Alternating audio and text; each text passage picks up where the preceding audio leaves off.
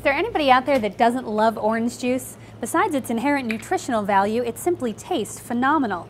But did you know the weather can play a role not only in how your orange juice tastes, but also how much you shell out for a carton at your local grocery store? According to a study published in the American Economic Review by Richard Roll, 98% of all frozen orange juice concentrate comes from Central Florida. Granted, the study focused only on frozen concentrate, but it's still interesting to note that the entire market is focused in one small part of the country.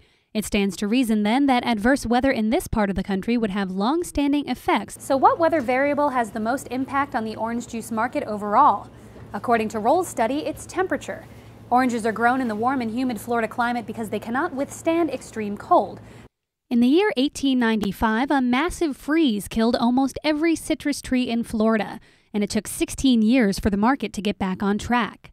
Nowadays, citrus farmers have several ways to combat the cold.